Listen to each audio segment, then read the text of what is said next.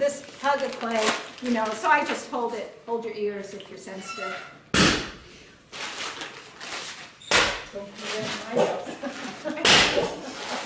Your floor can't take it. I have radiant heat in the floor. Oh. A cement floor is wonderful. It just is wonderful. And then sometimes if I'm feeling, I'll do that. But. So somebody told me how to be a millionaire. His name is Lou, and he was an art student at Austin State University. And in 1980 something, I just got the desire to make miniatures. And so I was making miniatures and selling them for $1 each. And Lou came in one day and he goes, I know how you can be a millionaire. And I said, yeah? He goes, make 1 million of those. So I'm like, okay. So many years ago, a potter friend of mine, Chick Lloyd, he used a half a clothespin, and I use a half a clothespin. Just came to New York and had the studio. I started teaching for Dennis. And I gave everybody a clothespin, and he's like, you know, I sell wooden tools. Yeah. And I'm like, none of them look like half a clothespin. So. Then you should sell clothespins. Yeah, there you go. You should sell clothespins. So I have over the years been given clothespins. A half a clothespin lasts me about 6 years. I have enough clothespins for many, many hundreds of years. More than 2 inches. Yeah, more than those 2 inches. Yeah, I mean, it's not even quite 2 inches. It's 1.8. Okay. So anyway, so I throw my miniatures off the hump. And I'm such a ham. I mean, even though, I mean, Fred, I'm so glad you asked that question about studio, because I am such a ham about throwing. I love to demonstrate to children. And at Renninger's, kids will come by and I can put them on the wheel, and I just delight in that. Would I want children in my studio every day? No. But it's wonderful. So this is throwing off the hump. And I just center the clay roughly. It doesn't matter whether the bottom is, because my eye is going to this small portion that I brought up. So I just bring this here, and I know this is hard to see.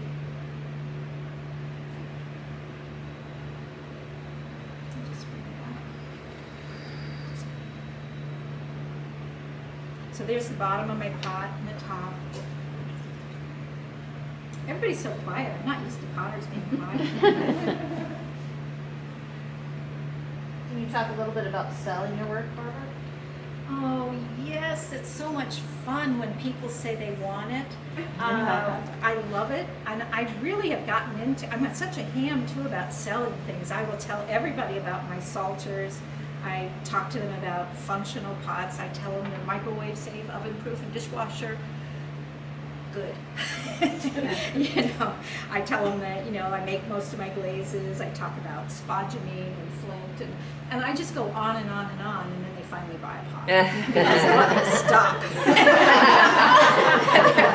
But I keep my prices low, and that's simply because it's my choice. I know my mentor Cynthia, she gets a good price for her work, and there is that philosophy. But I want people, when they buy a bowl from me for $20, I want them to use it. I want them it used. Now, if my price was $45 on that same bowl, it'd be on a shelf, and I want them to break it, buy another one. You know?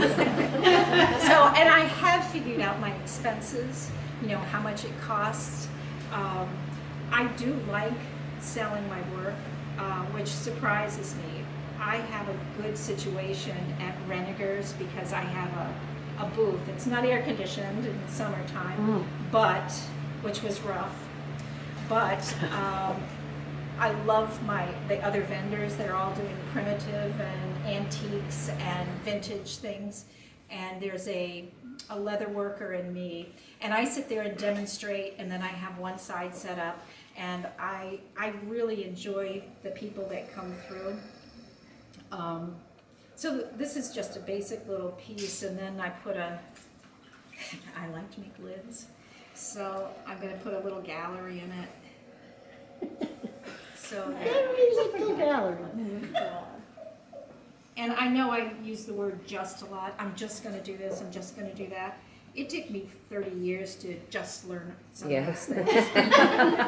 So, and, you know, I treat these, I mean, there's a lady in Pennsylvania, she sells her miniatures for about $32 each. I sell mine for $8. You know, and I sell a ton of them. I really do. I mean, if I sold them for $1, I'd be a millionaire, but there's no way I'm making $1 million. You know, miniatures are a wonderful thing to sell. Number one, they're tedious kind of to make. I have to be in a good mood, but they don't take up much room. I glaze them with tweezers. I use tweezers in my glazing tongs. I can get hundreds of them in the kiln if I so chose in one firing. So, you know, if I got 150 of them in there and I sold them for $8 each, who's a math person? How much money? $1,200. $1,200. You know, and so that's not bad. I don't do that, but that's not bad. Okay. So usually what I would use is I use a little propane torch and to dry it. I usually would dry it up just a little bit, and I'd probably put little lug handles on there. I make a lot of things that are typical of North Carolina. So I'm going to make a lid. So to make a lid, I just bring this in here, make my little knob. Oh, for Christ. Knob. And these can be fun, and this is another reason, Fred, to have a private studio. Because trying to make these, you know, if you wanted to sit down and make 30 of them, they're a little tedious.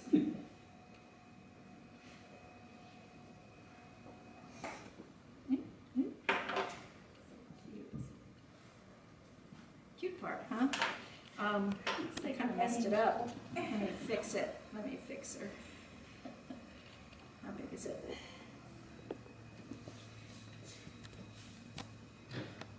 So I've thanked a lot of people today, and I want to say thank you to people who came too, because it's very nice of you to come out in this COVID cold weather. Although I have to say, I looked in Sumterville, Florida, it's almost as cold as here, and it's raining.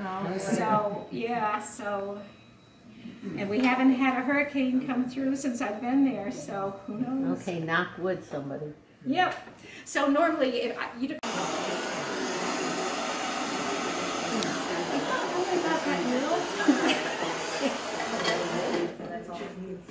All right, so you didn't measure anything. So if this lid fits,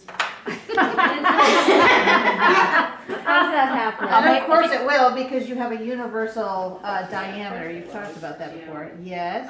Yeah. It's a little small. It's a little small. Oh, yeah, it's terrible.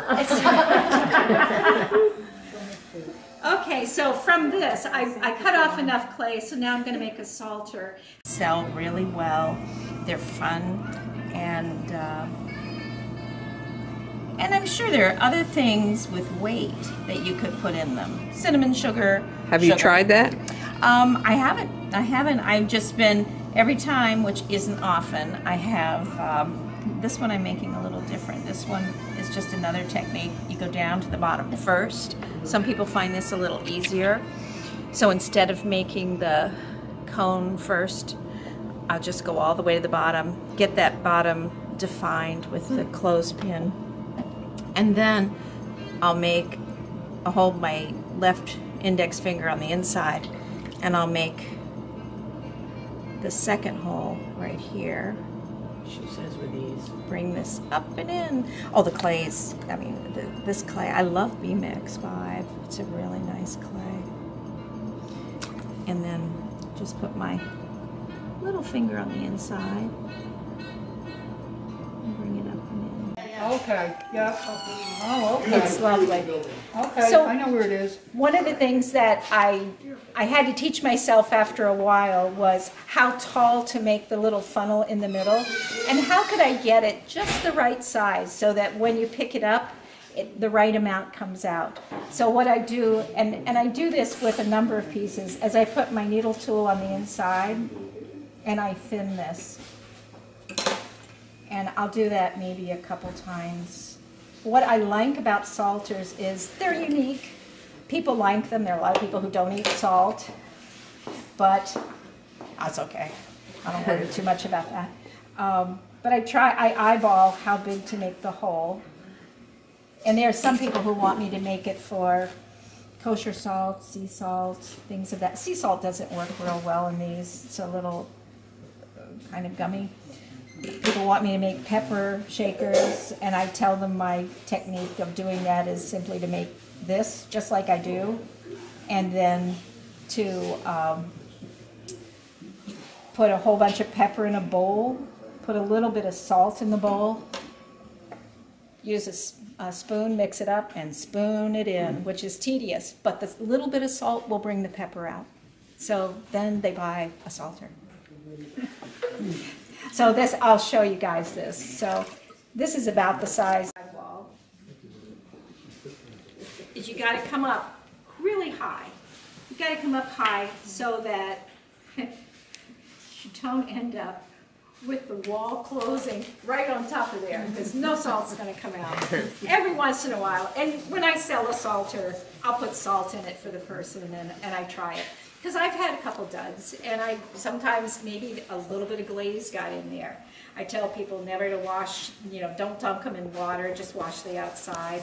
If they happen to dunk them, like, you guys know the Farmers, right? So Barbara years ago bought a salter for Joe. She gave it to him and immediately just put it in water to wash it. And she came and she's like, what do I do? I said, put it in the oven, 250 for an hour. It dries out, so she, but, I said, tell Joe not to do that, So, okay, so, and you just bring up the wall. This clay feels great. Does not feel like it has grog in it. It feels like it's straight B-mix. But B-mix is a luscious clay. It is a wonderful, wonderful clay. So then you just get this up. And then I go in and I just pull it out a little bit with my hand. These all sell wonderfully at Pottery Market, guys. I don't know who all makes them. Anybody around here make them? You make them? I don't make yours. I made mine for Barbara Day. So they weren't a copy of that. Yeah, and then, and I learned this in North Carolina to close it in. I used to just collar it, but now I take and I put one finger on the inside and just close her up.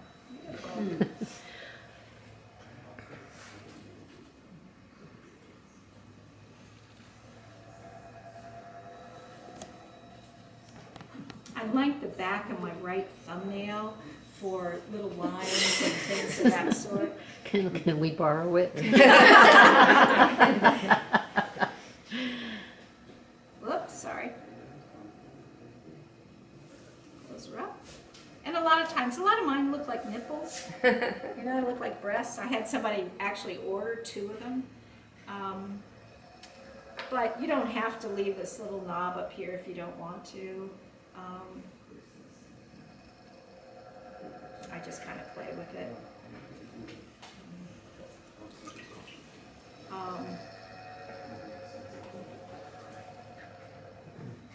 A lot of times I'll carve them because a lot of people will use them in the kitchen, and maybe, they got wet hands or something.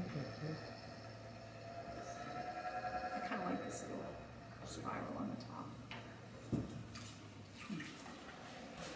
Just clean her up. What I really like about these also is not only do they sell well and they're a unique kind of item, but you cut under it, you leave it. I trim them usually. I've gotten to the point now, this thing is you can cut under this and you can leave it for a week. You don't have to.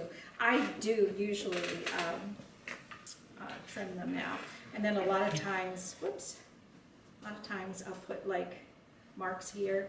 Wow. Because everybody's hand's a little different. So then when they go to go to use it, you know, it's kind of nice. So there's that. Beautiful.